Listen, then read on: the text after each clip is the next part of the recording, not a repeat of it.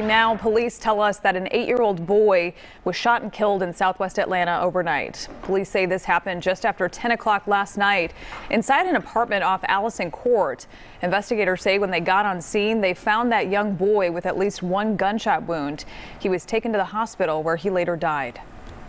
Yeah, we think it's an isolated incident at this point in which we're investigating. It's still very early in this investigation. It's a very unfortunate incident in which we know that there was a minor child that did expire as a result of his injuries. Well, police have not said exactly what led up to this shooting, but investigators say another minor was on scene at the time. Of course, we're going to keep you updated as we learn more.